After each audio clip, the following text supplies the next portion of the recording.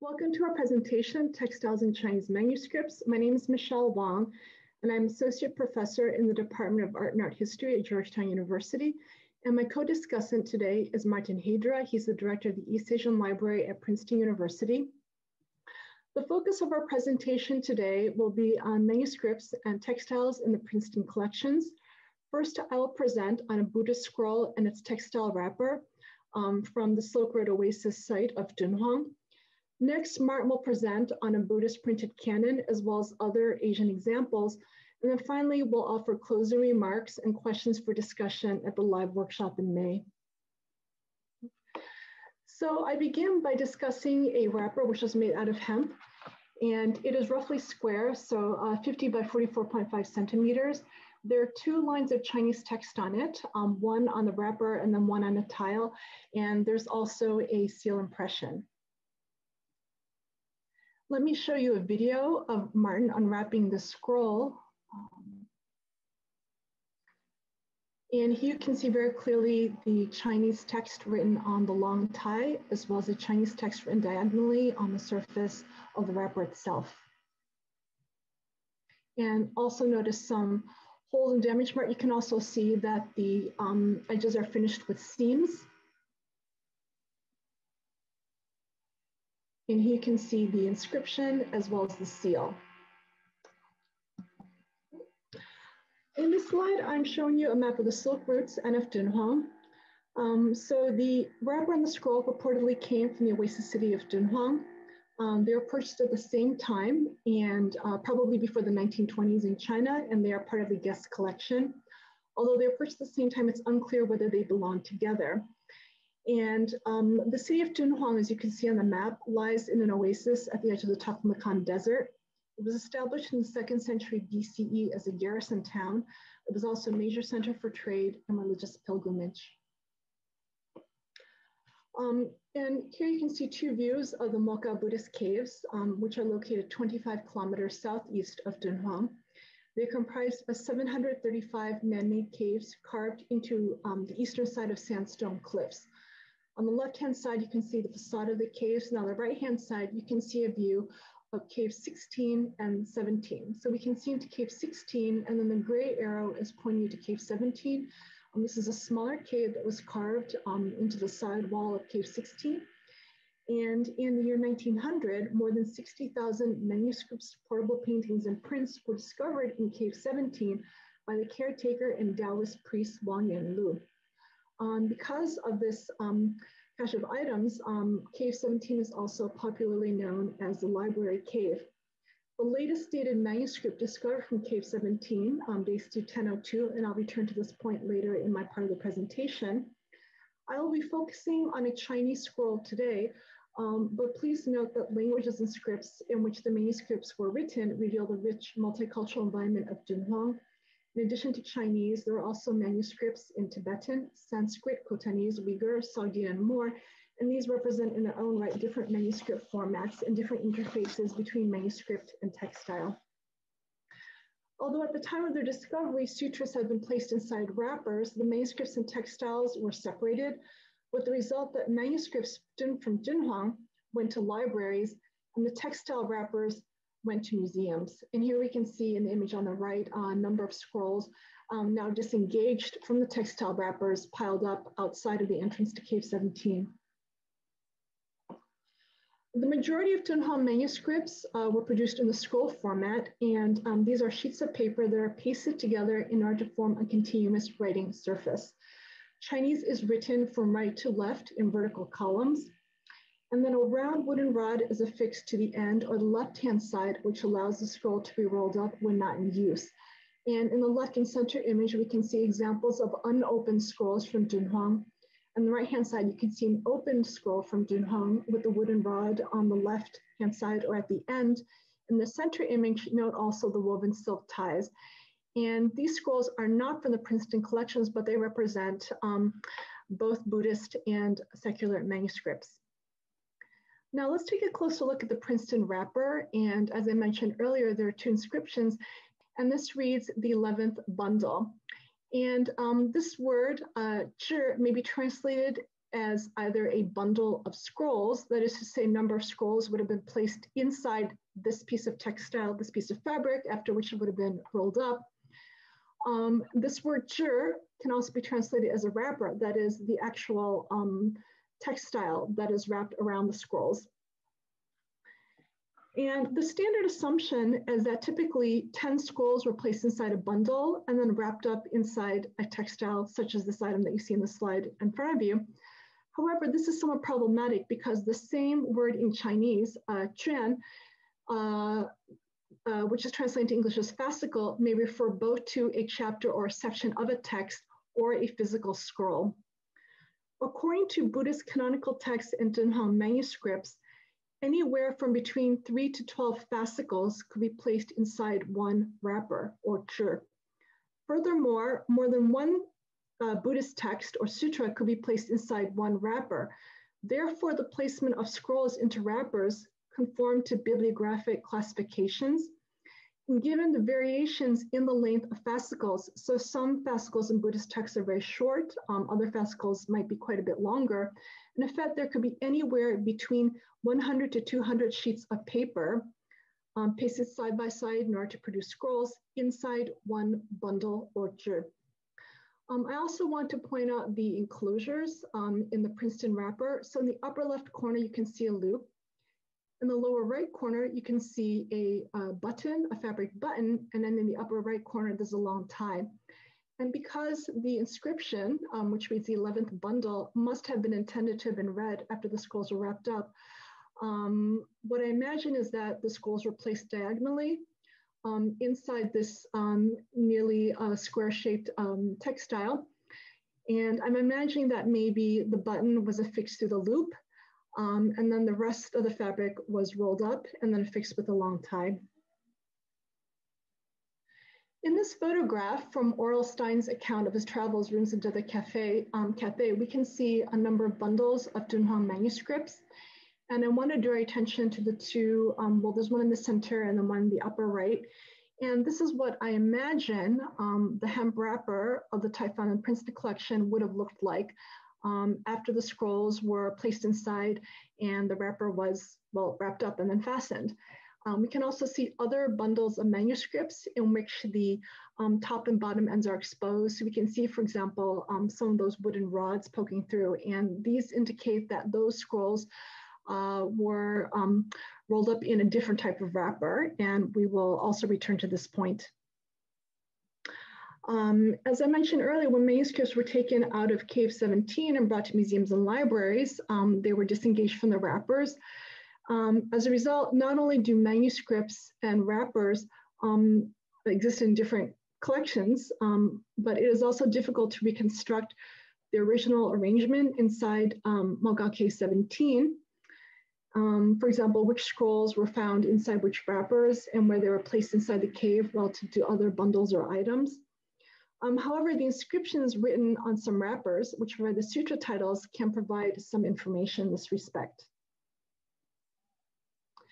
In this image, we can see the second Chinese inscription, and this is on the long tie, and this gives us the date of the wrapper, and it tells us that respectfully recorded on the date of the 3rd month of the 1st year of the Cui Gong reign era, which translates to the year 685, that this item was donated by someone named Li, and the personal name is unknown. So this could refer, for example, either to a donation of the wrapper, a donation of the Buddha Sutra, the scrolls that were placed inside the wrapper, or perhaps both. So we do see records of donations of sutras, donations of wrappers, as well as donations of sutras and wrappers recorded among the Dunhuang manuscripts.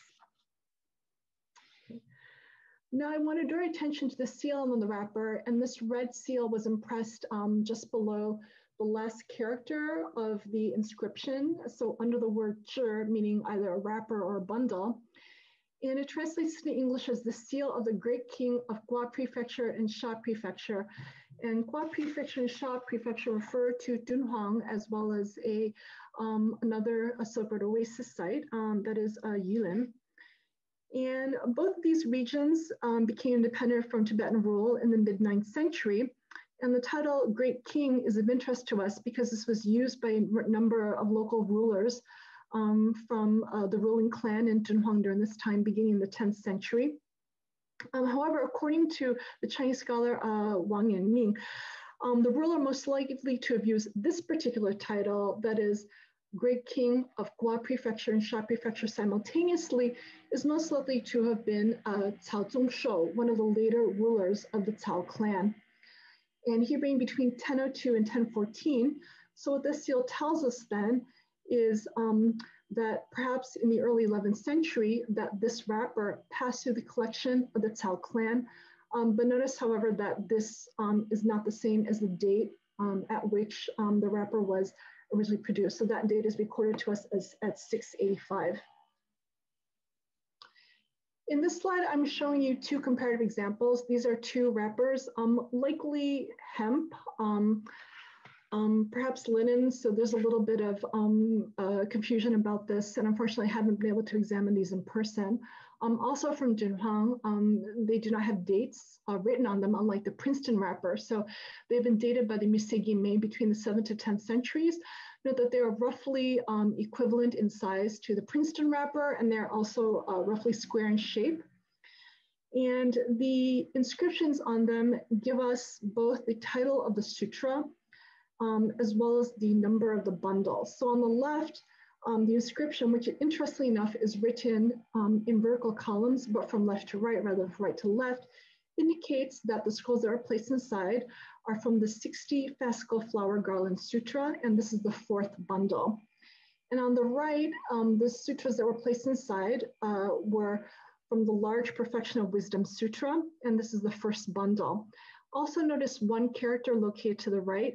This may indicate the personal name of the donor, Jiang.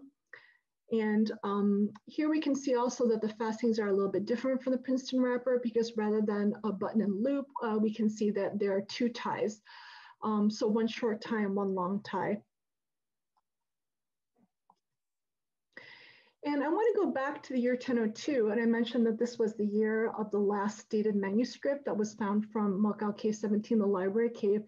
And this gives us a record of a donation of wrappers and scrolls from the king of Dunhuang, Cao Zongshou, into whose possession the Princeton wrapper is believed to have passed. And it states that the king of Dunhuang and his wife, both devout Buddhist devotees, ordered workmen to make wrappers and write scrolls to be deposited in a local monastery, the Bao'en Monastery. And this is recorded as having been donated in the year 1002. And we have a number of records of this type of donations of wrappers or donations of textile in order to make sutra wrappers. Next, let's turn to the scroll, and we'll discuss this briefly. This is also written in Chinese script, and it's produced from 10 sheets of paper that were joined. And this particular sutra, the title of which is the Light Emitting Perfection of Wisdom Sutra, exists in 20 fascicles. And here we can see the sutra. And one thing that we can talk about further during the live workshop is that the outer title is made of paper. Stiff paper does not originally belong to the scroll, but rather the title belongs to a different Buddhist sutra. There's also a seal on the scroll, and it is the same seal that was impressed upon the wrapper. So this might argue that both the wrapper and the scroll belong together because they seem to have passed into the possession of the great king Cao Zongshou at around the same time. And one question is whether they belong together. And the scroll itself is undated, so it does not have a date clearly written on its surface, unlike the wrapper. Although scholars who have studied the scroll at Princeton hypothesize that it very well may date as early as the 7th century based on the calligraphy style. However, since the sutra has only 20 fascicles, which may or may not equate to 20 scrolls, it doesn't seem feasible that there could have been 11 bundles altogether. So this does raise questions as to whether the scroll and the wrapper originally belonged together.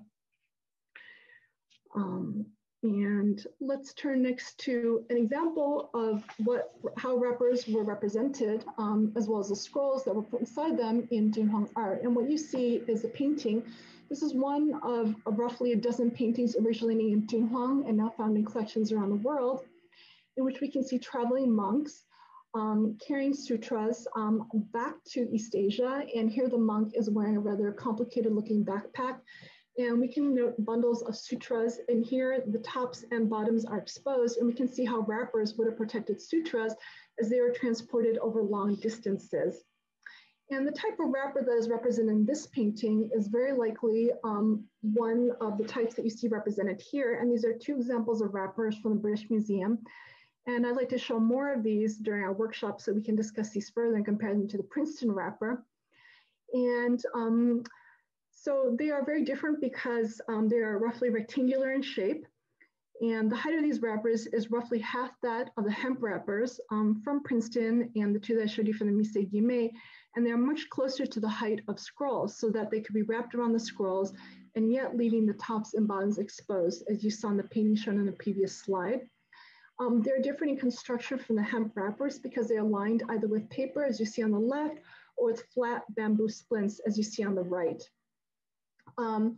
And some of the issues that I'd like to take up for discussion at the live workshop is the terminology that's used to describe wrappers. So I've introduced one term, zhi. There's another term called fu that one sees in the modern Chinese scholarship. And to discuss the semantic valences of these terms, we can return to the issue of how to translate these terms, zhi or fu, whether it's a wrapper or a bundle of scrolls. And I think we can also unpack further their dual functions as protecting their contents, the Buddhist scrolls that were wrapped inside, and as well as their purposes for organizing Buddhist scrolls and contributing to bibliographic classifications. So we will continue talking about these points, but for now, let me turn things over to Martin. Okay, we are now we stay in the Buddhist world, but we are going to a very different period and a very different region. We are going to talk printed works, the Chisha canon, 12th to 16th century. That is a little bit what we're going to talk about. So what do I call the Chisha canon? It refers to the huge Buddhist canon made at the Chisha cloister near Suzhou. So that is the area, the Jiangnan area, the most economically prominent area in China. And it was also in the period we are talking about, the center of the printing history. Some figures, almost 600 cases, more than 6,000 volumes. Some of them are done later. We are talking about a huge project, 180,000 pages with probably double-sided blocks. Next, please. The woodwork started to be cut in the 13th century. This took more than 100 years, and by the time that it actually the canon was completed, these 6,000 volumes, the earlier cut woodblocks were already unavailable for use. There were fires, there were replacements were necessary. A major effort to complete the canon took place under the very famous Buddhist monk Guanzhouba, a Tibetan. He was also involved with Tenggud canon, with Uyghur canon. So also here in this area, Buddhism tends to be a very multilingual and a multicultural area. Guanzhouba worked in Hangzhou from 1300 to 1310, and we will see that is important for the illustrations in the canon. Now, there were a few others projects going on. The Puning canon was better funded, was done way quicker, but they were actually destroyed by a mad monk at the end of the Yuan. Next slide. So the Chisha canon, therefore, for something like close to 4 centuries remained the canon most easily available to order prints from, because in the Chinese case, books are printed upon demand. You go to the place who has the wood blocks, and that is where you, with your paper, and you pay for a work to be done. Now, we have something like 85% of the volumes in one form or another. So a huge amount of silk textile covered, because each volume has that. We are going to talk about how this all fits together. most of the silk clearly was a one-time project. Next slide, please. So very important it is to realize that Chinese books, we date them by the cutting of the wood block, not the date of the actual printing, which can be different or the same as the date of the paper, and can be different or the same as the date of the silk cover. And when you think that is a little bit strange, it's certainly not the Western tradition. We will face the same thing with current ebooks, which are printed on demand. You know, there can be quite a difference between when they are printed, when the text was actually composed. And for scholars, of course, all these dates are important, and actually there can be a different story, certainly behind each copy of the canon, the 6,000 volumes. And you have to figure out which wood blocks were used when and where and how, and well, the how one knows, but also how and when were they covered with silk. It is all different, and each single volume can actually have a different story, and we can show them that they are. The Prince of Chisha canon story has been most recently quite rewritten by Lucille Jia, who took a decade of coming to search these things. Next slide, please. So this is how a case looks like. What I show here is case 156. It is dated to 1238, to a little bit the beginning of the printing, of the cutting of the wood blocks. We have slightly earlier dated volumes, but they don't have a frontispiece. And since illustrations are always nice to show, we normally show this one. You can see there is here a small label with a character on it. That's the organization. Each case is ordered according to the 1,000 character classic, which is a classic, a poem on the origin of the world, which people use to learn characters from. So the 156 character in that poem is Yang, which you see here. Those labels actually, of course, are often missing, but we still have a few. And you can see here they were stored horizontally. Next slide, please. Here you see how the volumes inside look. And here we can already see that at least one of these volumes, they normally have 10, I showed here 4, actually has the same silk as the outer, so that the case was covered with silk at the same time as at least that 4th volume. Next slide, please. But you can also see that all these volumes were different. That is a normal practice. And the back is also different from the front. Here we see 4 of the backs for actually the same volumes we just saw. Next slide, please. The backs are more plain. So we have so a lot of our volumes have traditionally been dated and thought to be printed in the Song and the Yuan period. And but now the question is, it might be that it's just the wood blocks which date to that, but there are certain volumes which are made up by blocks cut and carved later, and the latest one dates to the 16th century, and that might be the date of the actual print of the whole set from the original blocks. That's quite a possibility. A further 40%, and we will see that in a moment, are handwritten manuscripts. Those are, a lot of them are dated 1600 to 1602, which, by the way, is later than we actually think the wood blocks were still used, still extant. So, and it is on very different paper. And therefore it will be an open question. Their silk seems to be similar, but the printed volumes are different. And the paper of the printed and the handwritten volumes are different. Next slide, please. And we see that here. So to the right, we see the printed volume. It's yellow. That's probably because of the use of a kind of juice against insects. The white paper is treated with alum. That makes it white. So it is not yellowed because of age, but that's it. But you see here, the same silk is used, but we have here very different paper.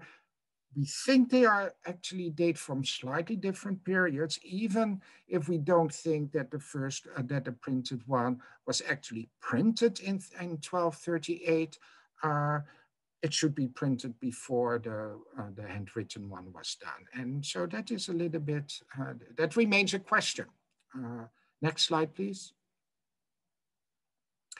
The frontispieces, which I just referred to, are very much in the Sino-Tibetan or the Tangut style. That is the influence of Guanjuba. And most of those can be very much dated to 1302 or 1306.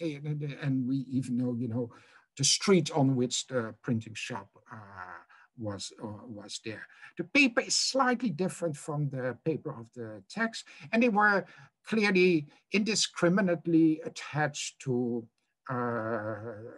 volumes. There doesn't seem to be too much rhyme or reason why a particular title has a particular illustration. There are something like 8 different illustrations. We only have 4 of them.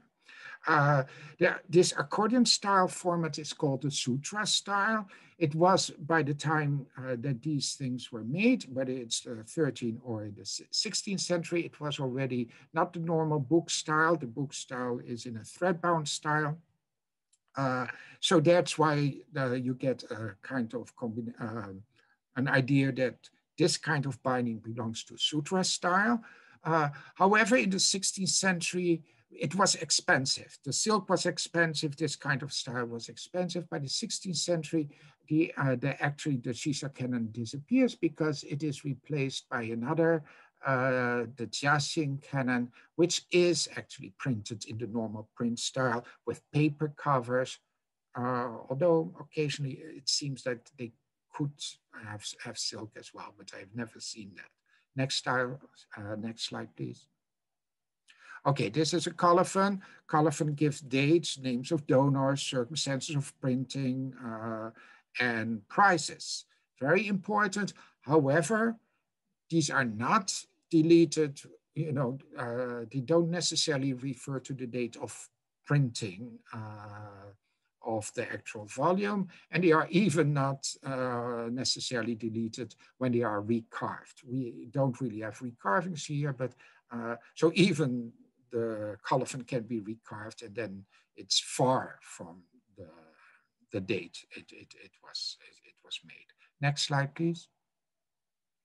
Okay, silk studies on the silk are only starting. One major study which studied 2,000 volumes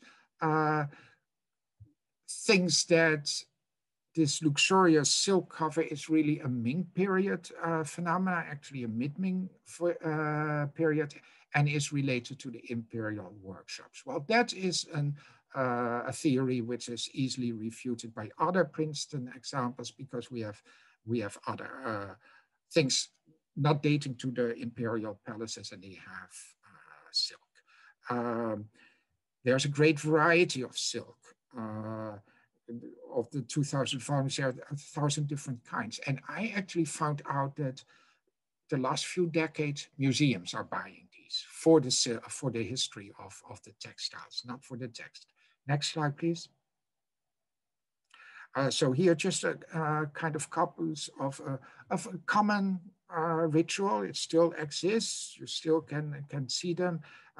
And we know that these come from different temples in Jiangnan area, and they all have silk. Next slide, please. We can see there are very different kind of audience, because the style of the frontispieces, the style of the characters can be very different. And this kind of custom, continues to the Republican. So this idea of that it is Ming and imperial doesn't really hold. Next style, please. Same style, different edition, same title, very different style. Next slide, please. Okay, now we do actually have in Princeton also another one. I'm not going to talk much about it, the Jung, the Northern Canon.